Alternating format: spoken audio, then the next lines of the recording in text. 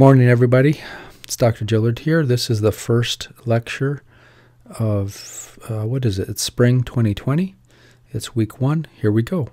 We are going to be talking about blood vessels, the anatomy, histology, a little physiology, kind of get that up to speed. And then we're going to talk about something very important called the Beaver Dam and its concept. And I talk about beaver dams a lot in this class. I built this class from these books. Of course, Robbins and Cotran are classic. Robbins has been around forever. These are Board of Chiropractic Examiner books, Robbins and Rubens.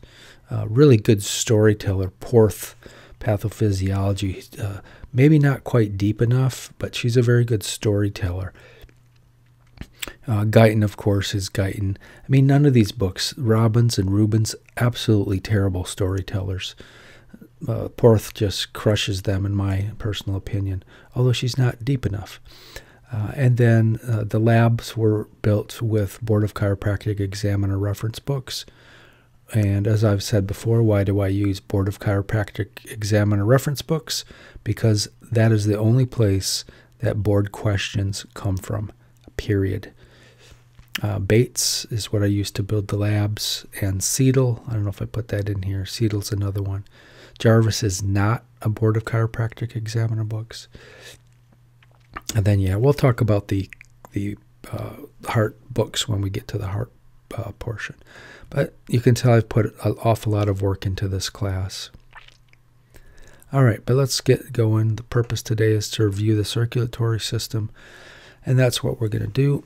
Circulatory system is like a superhighway in the body, right? It connects blood vessels of various sizes, connects every piece of tissue with oxygen and carbon dioxide via the blood.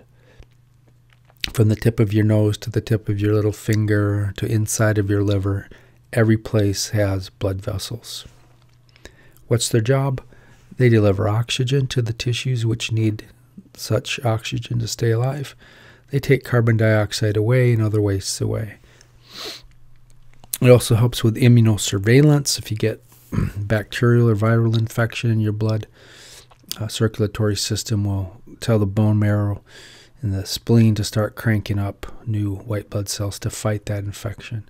There's two main divisions of the circulatory system: cardiovascular system, lymphatic system. Maybe not so familiar with that one. We'll look at that a little bit when the time comes.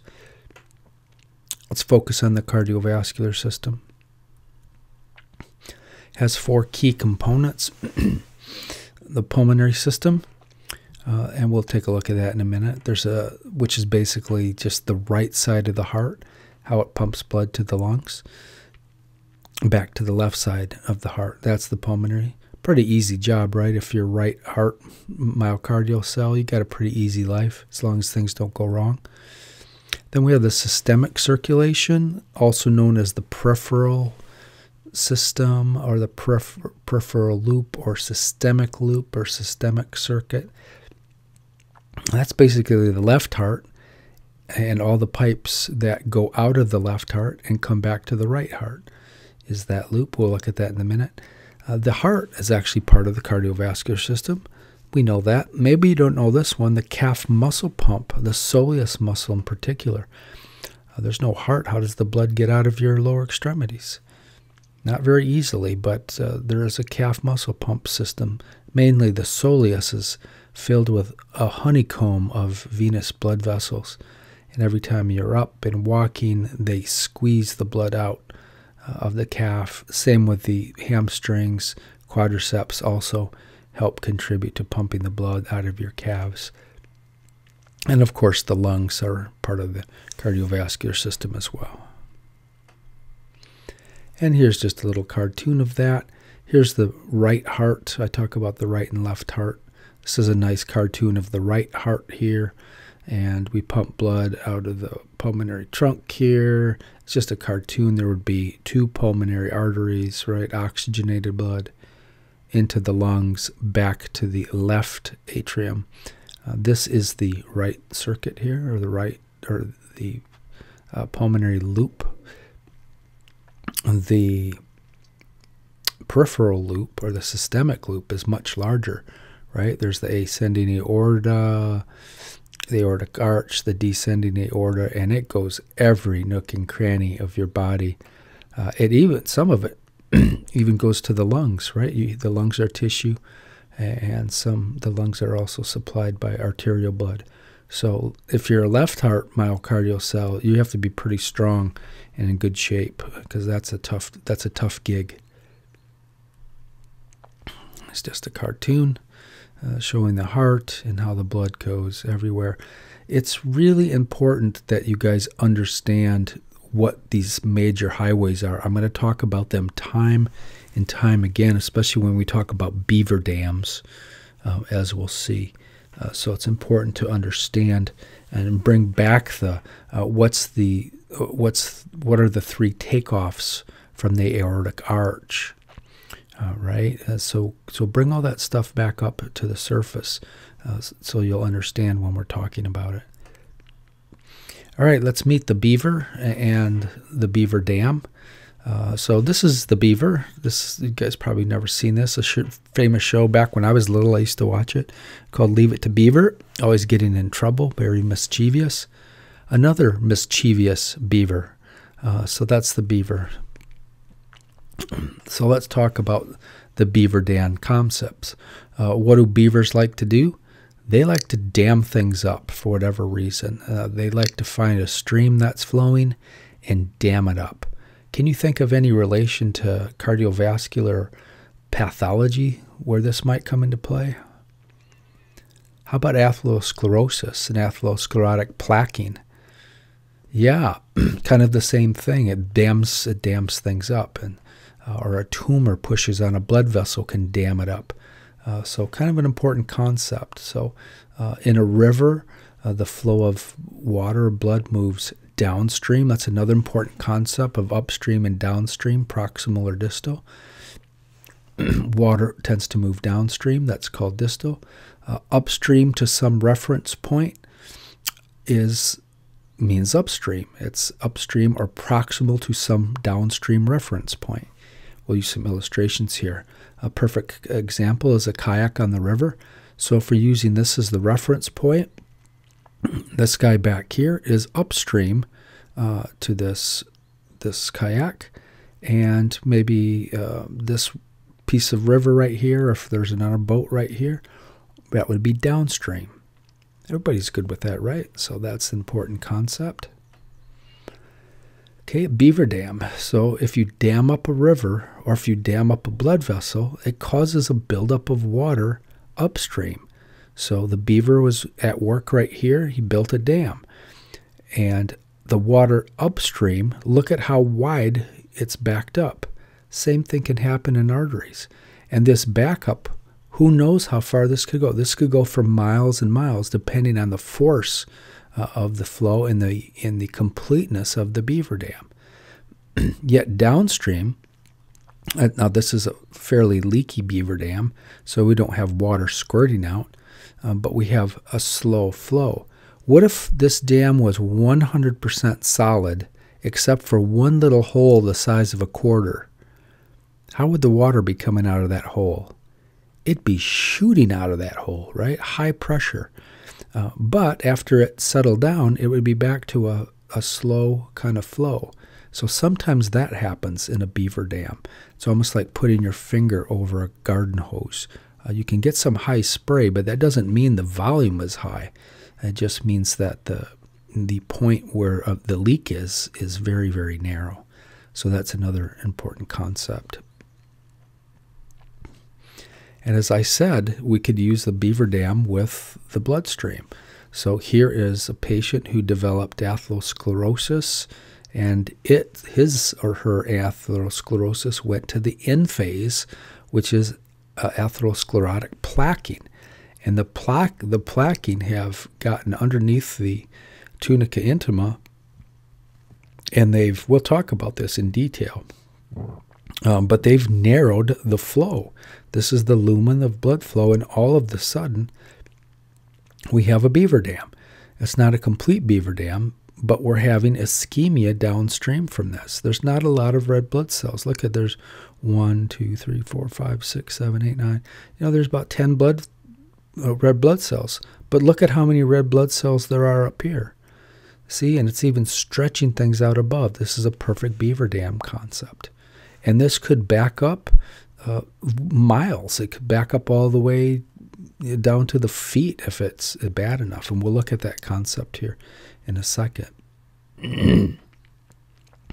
There's 3 types of arteries. Again, there's three blood vessel types. There's arteries, or an arterial system made up of large, medium, and small. And arterioles are the smallest member of the artery system. There's capillaries. There's 3 different types. We actually looked at those yesterday in endocrinology. I think we looked at that. We looked at it somewhere. I'm not going to go over those again. There's a venous system made up of venules or venules, small, medium, and then large veins. Who can give me an example of a large vein? Good. That would be the inferior and superior vena cava. Those are about as big as they get. Okay, so you remember that stuff. Another property there, another concept that's important to understand is elasticity, especially with, well, veins too are important. So arteries the blood travels under high pressure, right? The left heart squeezes very hard, and blood comes flying up the ascending aorta. And surprisingly, those big pipes are quite elastic, and they dissipate the blast of blood coming out of the ventricle. All right, but how do they dissipate it? They stretch a little bit. Therefore, the pressure is actually reduced. Well, what happens when diastole occurs and no pressure is imparted on that blood? Well, the blood keeps flowing because the arteries contract, and it drives blood further downstream, and it also drives blood backwards and helps close the semilunar valves. So that's a very important concept, right? So this elasticity during diastole propels blood downstream because of the recoil of the arteries, and it propels blood from basically the ascending aorta. It propels blood upstream and that helps shut the semilunar valves, especially the aorta. So that's an important concept. I think you guys know that. The smallest member of the arterial system is the arteriole, or the artery system is the arteriole, and that is a member of what's called the microcirculation. Arterioles, pound for pound, have more tunica media than any other blood vessel. They're very muscular little beasts. Therefore, if they have a lot of muscle in the tunica media, we can control the diameter of the lumen by contracting and relaxing that arteriole. And therefore, they are blood pressure arterioles. In fact, one of the types of arterial sclerosis is one you've probably never heard, called arteriolosclerosis, named after arterioles. And we'll look at that when the time comes. But that's the most important cause of hypertension is a problem with the arterioles and arteriolosclerosis. We'll get to that, though. Capillaries, of course, are in between the arterial and venous system, specifically normally between arterioles and venules. They are the other member of the microcirculation. 3 different types we've talked about before. They have various degrees of leakiness depending on what type they are. They serve as a barrier between the interstitium and the cells, as well as the blood. One of their jobs is to provide servicing for the interstitium and its cells. How can that happen? As I take a drink of water.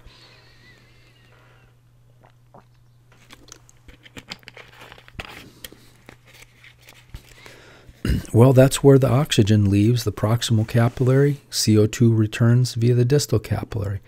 And so we'll see a picture of that in a minute. They're also surrounded by lymph capillaries, which are blind-ended tubes. They're not continuous. And they can be turned on and off, too.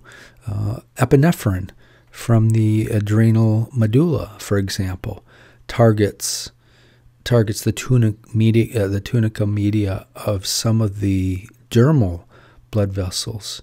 And if you're bleeding, it can turn off your skin, the blood flow to your skin. That's why people who are bleeding have hemorrhagic shock. They get real cold and clammy looking because adrenaline's been released, aka epinephrine's been released, and it can shut off the skin to conserve blood. Why? Who cares about the skin? The brain's way more important, so that gets oxygen first.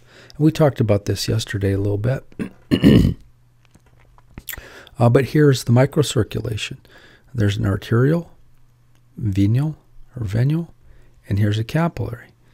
And for every capillary, everywhere in the body, you never see, they always draw capillaries naked by themselves, but there's always a lymphatic capillary, a lymph capillary inside intermingled. Anybody know why? Why do we have lymph capillaries there? Well, because interstitial fluid, and we'll look at a better picture of this in a minute, but interstitial fluid is being pushed out. This is under higher hydrostatic pressure here. So we're getting some blood fluid draining out, which is a good thing because here comes the nutrients and the oxygen and nitrogen come out up here. But it's a little bit too much fluid. Now, down here, we'll look at oncotic forces start to pull the excess fluid back inside at the distal capillary, but it can't pull all of the fluid back. So thank goodness for these lymph capillaries. They soak up the extra interstitial fluid, and that gets... And interstitial fluid is nothing more than blood fluid that was driven out here. Okay, that's interstitial fluid. Once it leaves the blood, it becomes interstitial fluid, but it's just blood fluid. And most of it's returned here, but not all of it. The excess is soaked up by these capillaries so you don't swell. Okay, we'll talk about that concept more when the time comes. Here's a nice blow-up of this whole situation, but here's the upstream capillary. You can see how oxygen molecule is being driven out because the pressure is higher here. The red blood cells are too big to go out between the endothelial cells, but the oxygen is servicing. It's swimming. We talked about the interstitium and how this swims. It's swimming and servicing all these cells. Down here, oncotic pressure rules. The hydrostatic pressure is kind of petered out. Oncotic pressure, is it higher here or lower? Oncotic pressure. We'll cover this again in a second. It's the same. Oncotic pressure is the same. But here we have carbon dioxide being soaked back up. Okay. So as I just said, capillaries are fairly low in pressure, so blood moves fairly slowly through them. And that gives time for the oxygen to be pushed out of the capillaries, carbon dioxide to be returned to the capillaries. Everything I said. Hydrostatic pressure gradient. The proximal capillary has higher pressure, and the downstream distal capillary has lower pressure. Solid moves in here, can be sucked up from the interstitial fluid. It's pushed out from the blood and creates interstitial fluid here. Oncotic pressure is greater than hydrostatic pressure in the capillary. Where's that picture? Here it comes. This is a key picture, and it should be a complete review. And physiologically speaking, it's a little bit watered down, right? Because there's other pressures at work. But in general, these are the key ones, the best way to think of it. Here's the microcirculation. Sorry. Not good. My voice is going already. It's only Tuesday.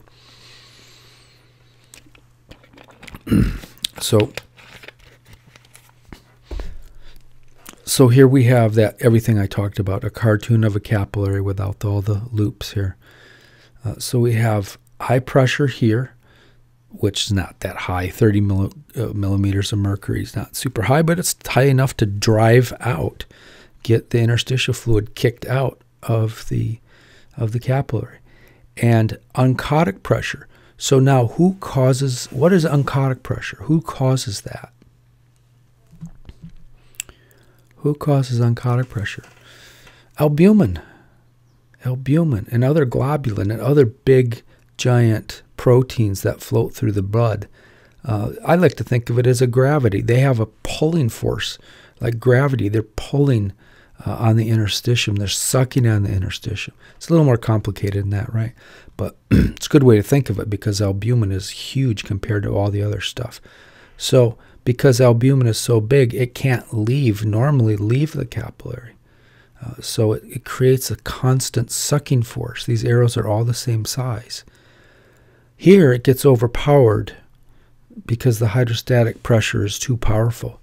And so that's why interstitial blood fluid is pushed into the interstitium to become interstitial fluid. But that pressure peters out as you go distally.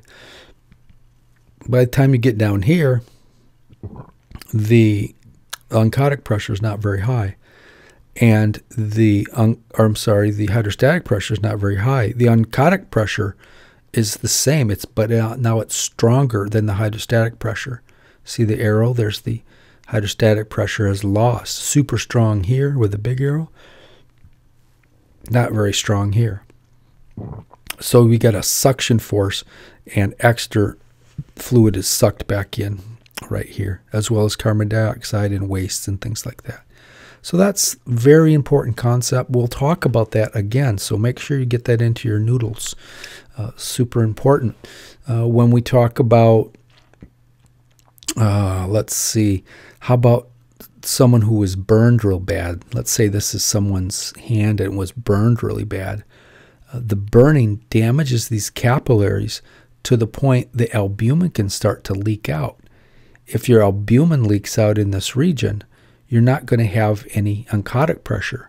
So therefore, you're going to swell like crazy because you can't return that fluid. You get a buildup. The lymph capillary will try to suck some of it away, but it's not enough. It gets overwhelmed and you swell. Okay. Venules. So venules are still part of the microcirculation. They don't have any valves yet. They do have a pretty muscular wall, just like arterioles. Not quite as muscular as arterioles, but they're important with blood pressure because we can control that tunica media, that thickness. I'll actually go over those layers here in a minute. Okay, there's a postcapillary venule here.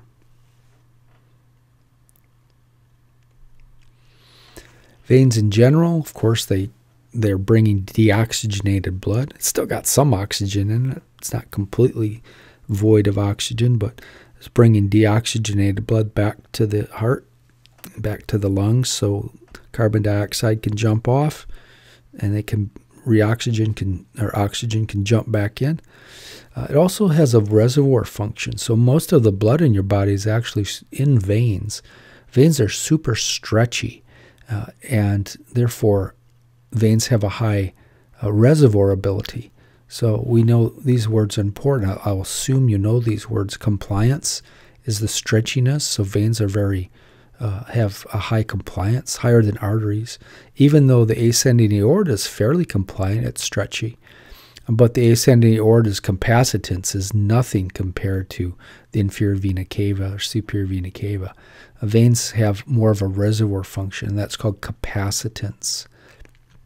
Some veins have evolved, especially in the lower extremities, because it's hard to get blood out of those things. And yeah, some valves are in places you wouldn't expect. The gonadal veins, the ovarian veins, and the testicular veins are filled with valves, and that we're going to talk about that with regard to BPH. Benign prostatic hyperplasia might have something to do with those. Okay, as I said, there's tunica media. There's still enough tunica media in veins. But, I mean, the venules have tons of tunica media. Veins can't control blood pressure, but they have enough tunica media where if you want to inject the heart with a big blast of blood, you can contract, even the inferior and superior vena cava can be squeezed a little bit. And you can squeeze blood in that heart. If there's a tiger jumps out of the woods and chases you, sympathetics will contract all the muscles, or all the tunica media, and it'll contract the tunica media in the large veins as well, and it'll squeeze a whole bunch of blood into your heart.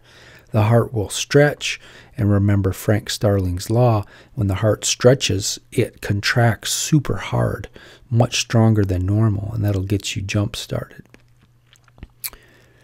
Okay, and then of course veins, they get bigger and bigger, the pressure gets lower and lower. In fact, by the time the blood gets back to the heart, it's only about 4 millimeters of mercury. Okay, the heart is another important concept. We looked at it a little bit, but it's a two-sided heart. There's a left and a right side. The left heart drives the sympathetic loop, or the systematic loop. We looked at that. The right heart drives that little pulmonary loop. Right heart's got a cush job, really easy to be right-sided heart. Got to know this. You better get this burned in your brain, because you're going to be lost when I start talking about mitral valve pathology or stenosis or regurgitation of the tricuspid valve. You have to know these parts, so it's a good time to study these. See, very excited. Look at all the stars here. So let's go through it. So here's the blood flow through the heart. Superior vena cava dumps blood into the right atrium. Inferior vena cava dumps blood into the right atrium. There's a coronary sinus down in this region as well. That's the fossa ovalis right there, which we'll talk about. I didn't draw the coronary sinus. I forgot to turn on my drawing tools, but I could draw it here. But that's draining the heart itself from blood. All that blood goes through, that's this called tricuspid valve, and the blood fills up the right ventricle, and then during systole, the blood is ejected through. This is called the pulmonic valve or pulmonary valve. We never, ever in pathology call this the right semilunar valve. Just don't do it. That's just an anatomy thing. This is the pulmonary valve or pulmonic valve. Blood goes up the pulmonary trunk, splits into two pieces. These are pulmonary arteries or veins. Must be artery. It says artery.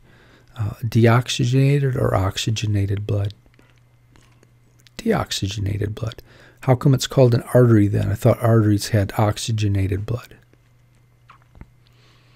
No, it's any blood that moves away from the heart. That pipe is called an artery, right? So the lungs aren't drawn in here, but it goes over. Here's a lung, gets some oxygen. It comes back double-sided, right? So these are pulmonary veins because oxygenated blood is returning to the heart. There's two more pipes on this side. So we got 4 pipes draining into the left atria.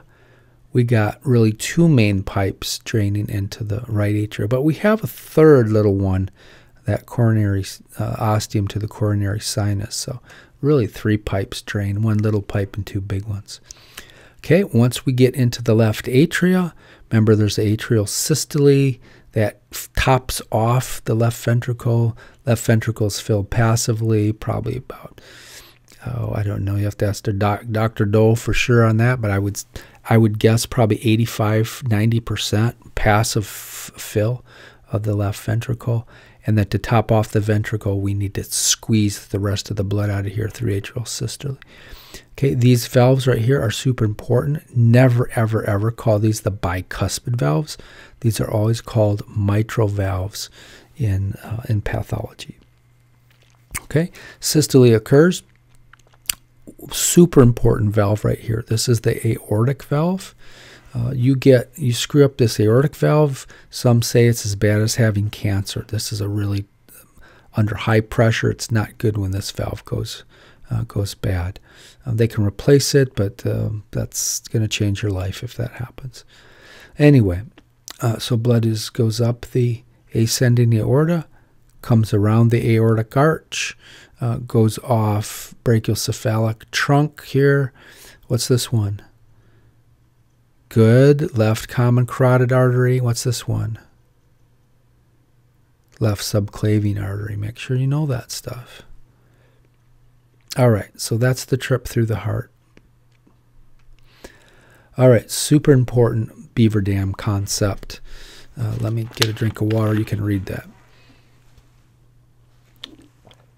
Got to keep this voice going because I have all those first quarter classes to do the same thing for. Okay, so left heart becomes a beaver dam. This is the story. So what if a beaver dam occurs in your left heart, right here? Let's say, what if these valves become stenotic? What if you have mitral valve stenosis? Or what if you have aortic valve stenosis and the blood can't get through here very good, just like a beaver dam? What's going to happen? Well, just like a beaver dam, you're not going to have a lot of blood going out of the aorta, and you're going to get a backup. Here's the key. You're going to get a backup of blood, and the blood is going to back up into the right. If let's say we got just aortic stenosis, the blood will back up into the right atrium, stretch, or left atrium, stretch it out. The blood will back up into the lungs and stretch it out. Let's look at my little drawing. Now, don't laugh at my drawings. We'll come back to that, man. Don't laugh at my drawing. This is why I don't draw on the board. And this is actually improved version over last quarter. Was even more terrible. But here we go. So here's my cartoon. So we got a beaver dam in here. And you know that we already went through the normal blood flow. But let's look at the players here, because these are all clinically important. Here's an external jugular vein. Right? It's going to turn into the superior vena cava. Okay. Let's see. Yes, because we're talking about veins. All right. There's the pulmonary trunk, feeds the lungs, so the blood is going like this, right through the left. I didn't draw the aorta here, just so we can keep it clean. There's the inferior vena cava, goes into the liver. We have a pulmonary, or we have a portal vein, right? Portal vein goes into the spleen. Now, of course, the blood is moving this way, right? We're draining toward the heart, but I'm going backwards. So here's the inferior vena cava again. It's going into the peritoneal cavity or peritoneal cavity, tomatoes. I went to a medical school that was British, so they said peritoneal cavity. I just can't get that out of my head. So, but you should call it really the peritoneal cavity. Just doesn't have a good ring to it, though. Peritoneal cavity has a nice flow to it. But anyway, it can go all the way down to the feet. So that's the anatomy. So let's look to see. And there's we already went through the normal flow right there. There's the normal flow. Now let's put the beaver dam. So here's the beaver dam, and now the purple arrows are what happens. Maybe it's a little beaver dam. It's just early stenosis. Maybe the backup of blood just goes into the lungs. You start to get a little pulmonary hypertension, right? That can start to affect the right heart. The right heart has to pump harder to push through the beaver dam, and it can usually overcome it at first. But if this is more severe, the worse this beaver dam gets, the further the backup of blood goes. It can get so bad that it actually makes your carotid or your jugular vein bug out when you take a breath. That's called Kussmaul sign. We'll look at that when the time comes. And if you got Kussmaul sign, the blood is also backed up into the liver. You have a swollen up liver, hepatomegaly, because of the beaver dam. In fact, if you take your fingers and poke under the costal margin, poke into the liver, you can actually make your jugular vein bug out when you do that. And if it's this bad, it's probably starting to collect fluid in the peritoneal cavity. That's called ascites. And you'll have splenomegaly. If you have hepatomegaly because of a beaver dam, the odds are you're starting to get or have splenomegaly as well. Why? Because that's where the pipes were going the opposite direction of blood flow. If you have ascites, your ankles are going to be swollen, especially if you have to stand a lot. So that's called dependent, means in a position of downstream from gravity. So that's dependent edema. So super, super important concept right here. Beaver dam concept. So here's everything that I just said. So all fair game. We're going to get into all that stuff much more deeply, but I wanted to start that the very first day so you start to understand that. Everybody good with that? All right, here's a patient who have a beaver dam. He had mitral valve stenosis. Let me go back to this 1 second too. So does the beaver dam, it doesn't always have to be like a structural beaver dam. It could be a functional beaver dam. What if the left heart is failing in this patient and it just can't pump blood out of the heart enough? What will happen? Same thing. The heart will act like a beaver dam because you got blood waiting to get pumped out of the heart, but it can't get in here. So it can't get in here to get out. So that heart failure can also act as a beaver dam. Okay. All right, so that's enough of that, and we'll definitely come back to that as we go through this. So let's talk a little bit about blood vessel walls. Let's get the tunica. Another concept you should have like down cold, because I'm going to assume that you do, and your brain has to understand when I talk about things, it has to be able to visualize things. And so you need to bring these back to the surface if you don't already. So we have a tunica adventitia is the outer layer of the blood vessel. Tunica media is the muscular layer of a blood vessel. Tunica intima is the inner layer, which the blood contact with the tunica intima. And let's look at those more closely here. Meet the tunics. So arteries and veins have all three of these tunics as well. If I want to talk about all of them in one word, I can say the blood vessel wall. That means the tunica intima, media, and adventitia.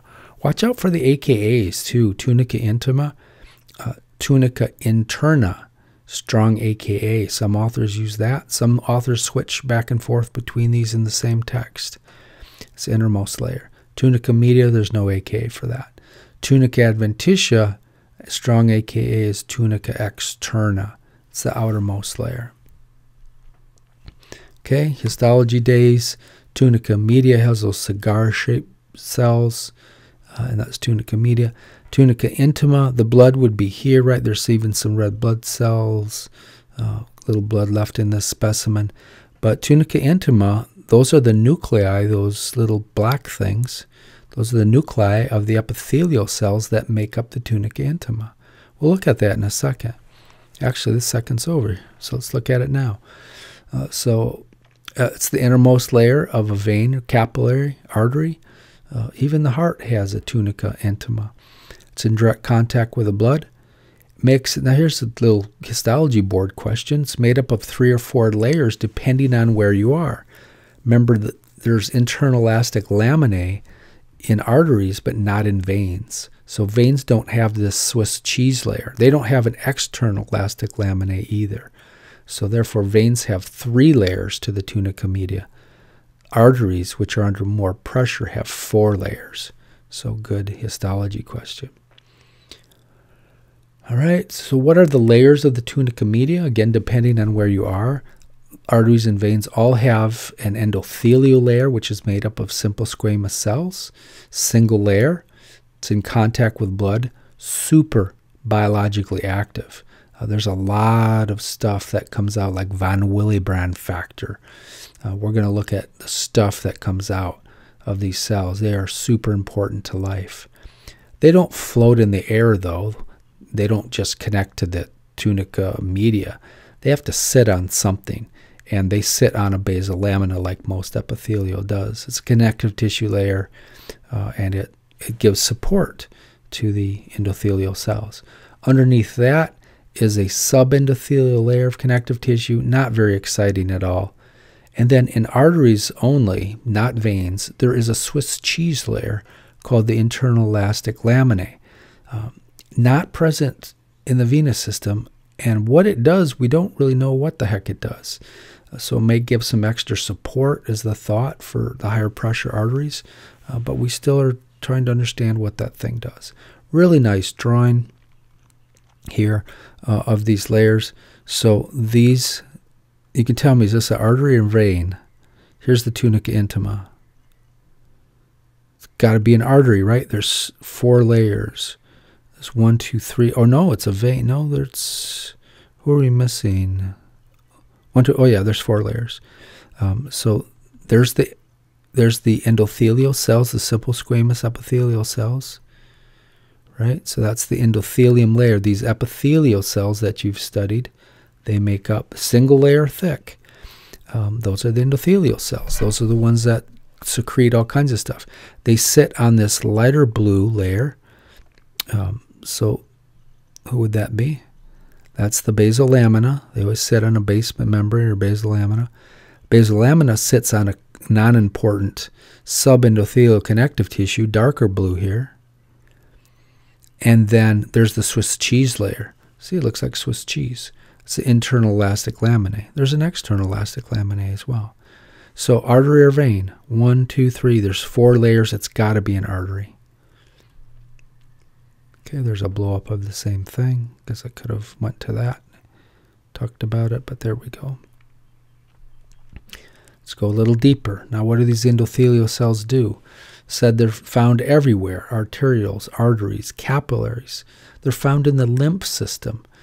It has an endothelial layer made of simple squamous as well. They're found in the heart, except in the heart you don't call it the endothelial layer. You call it the endocardial layer, but it's pretty much the same thing. Histologically speaking, it's made of a single layer of cells, but it's made of 4 layers. So the innermost layer is made up of a single layer. So those are simple squamous epithelial cells. And this concept is showing you that the epithelial cells, depending on how big or small the artery is, epithelial cells connect with each other to make up the lumen. So this is a pretty small, maybe an arteriole. It's got 1, 2, 3, 4, maybe 5, maybe a piece here, 6 epithelial cells are needed to make the lumen. And a capillary is so small that one epithelial cell can fold completely around and make that. Okay, so it just depends. And the aorta has probably 30, 40, 50, 100 maybe. I don't know what the figure is, but has a lot of endothelial cells to make the lumen of the ascending aorta. But the luminal surface, these epithelial cells are very busy. They express things, they can release things. They also have receptors that float in the blood. And they can capture and snag things that pass by. I wonder if I can draw, let's see. Does this have a drawing function? Without messing things up. I'm scared to mess things up. There's a pen. There is one here. So here's an endothelial cell. Right, here's another one. Here's the blood flowing this way. So there's a bunch of receptors, right, that stick out of the top of these things, like histamine receptors. Insulin receptors make that one a little different. And then we have these weird little LDL receptors. Those guys are really important. Let's see. What if there's a quick way? Erase. No, this takes too long. I should have started that other program I was using, but I forgot, and I don't want to stop this because Camtasia can sometimes lose your whole recording, and I do not want that to happen. Okay, here's another cartoon. I guess I could have just went right here. There's the lipid bilayer of a cell. This is the cytosol would be in here. And here's an LDL receptor. And what's its job? Its job is to grab a passing LDL cell and then pull it, kind of reel it in to the cytosol. So LDL receptors grab LDLs floating around. They pull them inside the cell safely. LDLs can be broken down to go into the lysosome, some of it, and broken down into pieces, and those pieces can be used for whatever they need to use them for. So what about an LDL mutation? What if the gene that makes this, right? Where's the gene? How's this made? 'Cause they don't last forever. They have to be replaced. How do you make that if you're a cell? Well, you got to go into the nucleus, right? There's on the DNA, on the chromosome, maybe it's chromosome 12, there's a sequence of genes that code for this.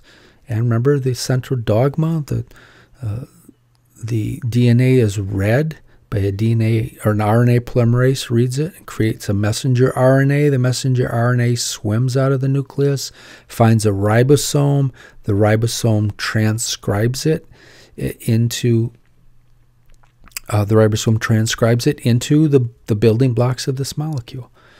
So what if you have a mutation in the coding or somewhere, probably in the DNA? What if this thing is broken or doesn't work very good? Well, there's nobody to grab LDL. So you're going to have high levels of LDL. You're also going to have hypercholesterolemia. So you have hypercholesterolemia, hypolipoproteinemia. Those are high LDL levels.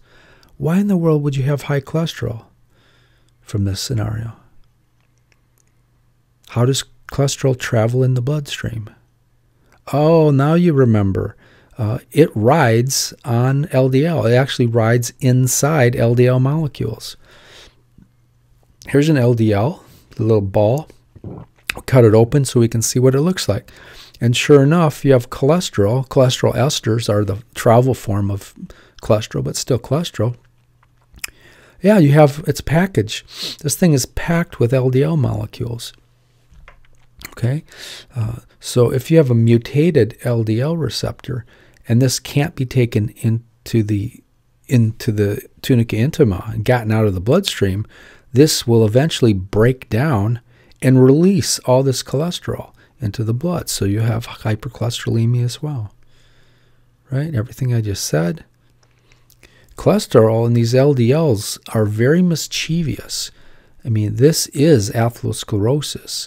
We'll go over this when the time comes. But these LDLs, if they find damaged endothelial cells, especially where the tight junctions are broken, LDLs like to burrow in between the epithelial cells and get underneath the epithelium of blood vessels. And when that happens, all hell breaks loose. You get a wicked inflammation process in some cases. That's atherosclerosis. That's the start of atherosclerosis. We'll talk about that more when the time comes. But the end phase of the atherosclerosis process is this, and that's atherosclerotic plaquing. Got it? What about the function? So these darn epithelial cells, these guys are very, very busy. They secrete a whole bunch of stuff. The prostacyclin's one of the slippery three. We'll look at the other ones that go with prostacyclin, laminin, collagen. Endothelin and nitric oxide we need to talk about. We'll do that the next lecture. Von Willebrand factor, 3 very important ones. So lots of stars here. I always ask a question on this, so make sure you know that. So very important enzyme sits on endothelial cells. We talked about ACE yesterday. So ACE lives on the epithelial cell. So especially the epithelial cells in the lung. Let's try to draw again. Maybe next time I will remember to turn on my pen program. So here's a blood vessel going through the lung. Again, this is why I don't draw. Here's an epithelial cell. Right here. So let's look at that epithelial cell by itself. There's ACE right there inside the lumen. So this is ACE. Right? ACE. So that's super important. ACE is looking for its mate. And who's its mate? Angiotensin 1 is its mate. Right? So it grabs, here comes angiotensin 1, it binds to that. Angiotensin 1 is converted into angiotensin 2. This guy. All right, Tasmanian devil, we'll talk about him. Who else uses ACE? Oh yeah, COVID-19. Here's this evil little monster. COVID-19 also binds to. This is how he sticks, or she, or whatever it is. It's a it, right? I don't think viruses really aren't even alive. But that's where it binds to, and then once it binds, it can burrow into the cell, infect this epithelial cell. They multiply like crazy in here. The body attacks this thing. You get a wicked inflammation, and the inflammation starts to spill out into the lungs, into the alveoli, which are all around, and this gets all filled up, and it's a big mess for some people. Anyway, let's turn that off. Get my laser pointer back. All right. Yeah, so everything I said.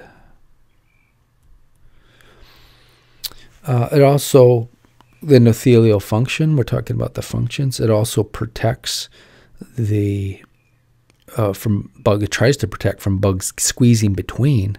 I mean, the virus goes right through. It doesn't bother going between the cells. There's tight junctions that usually do that. So there's 3 ways. I cut all these slides out. I don't want to do too much review, but simple diffusion, active transport, receptor-mediated endocytosis, fenestrations. There's different ways for molecules to get out of the blood and into the parenchyma of the lung, or into the interstitium of any tissue through those receptors. I cut all that stuff out, though. The nonstick surface, though, the epithelial lining needs to be slippery, because there's a lot of blood platelets floating around in the blood, and you don't want them sticking together, right? So you can be Ant-Man and go inside your blood vessels with a can of Ant-Man Pam from the Ant-Man supermarket, and you can spray the blood vessel walls. That's not really how it works, though, but same concept. The epithelial lining secretes a really slippery layer, so blood platelets don't stick, and that's a good thing. If blood platelets start sticking to the walls of the epithelium, if they start sticking to the epithelial cells, that is the process of thrombosis, kind of known as clotting. You shouldn't really call it clotting, even though everybody does. Clotting occurs outside of the blood vessel, or in the tunica media. We'll talk about dissecting aneurysms. If it's in the inside of a blood vessel, you shouldn't say clotting. The process of thrombosis occurs. There's a difference, there's a histological difference between that. Who cares about that? Well, that's a beaver dam, right? Thrombosis is a beaver dam starting to develop. But the problem with thrombosis is a piece of the thrombus can break loose and be like a bomb floating downstream. Maybe not so bad if it's in your venous side, because it's going to end up in your lungs. If it happens from your, let's say, your perineal or your peroneal vein, you get a thrombus formation, it breaks loose. Think of the blood vessels. Where does it end up? It ends up in the lungs. But what if it's in your left atria and you get thrombus formation and breaks loose? Then where can it go? That's why you got to know your blood vessels. It can end up in your brain, right? It could kill you.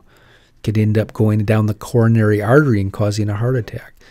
So the embolus formation is very, very deadly. We will definitely talk more about that. So how you don't spray PAM in there. What do you spray in there? The lumen is kept slippery by anticoagulant molecules. Who are the slippery 3? You got to memorize these. I can almost guarantee you. I usually put these on the test.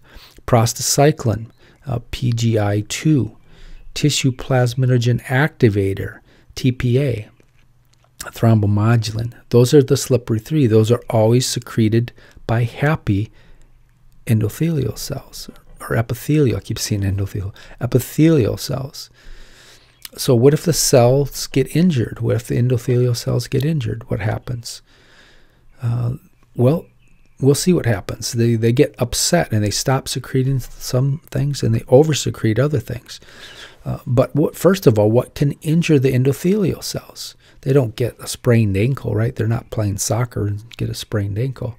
They get injured from chronic hypertension. If your pressure is too high all the time, you wreck them, and they get upset and start doing things they shouldn't do. If you have turbulent blood flow, maybe you don't have type of hypertension, but you have some stenosis in one area, like a garden hose with a finger over it. That region downstream with turbulent blood flow will injure and damage some of the endothelial cells. How about a vessel wall injury? Myocardial infarction can injure endothelial cells of adjacent blood vessels. Vasculitis, infection, a catheter procedure can damage endothelial cells.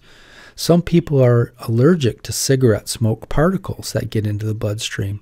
They love to stick on endothelial cells, and you can get an inflammation, like an autoimmune attack against the inflammatory attack against those cigarette particles.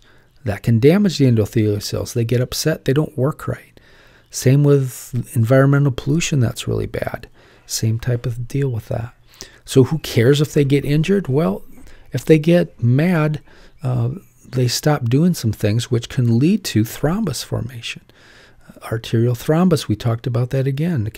An emboli, that a piece of thrombus breaks loose from the inner wall of the blood vessel, that's an emboli, can cause a stroke. It depends where the emboli goes. It can cause a myocardial infarction.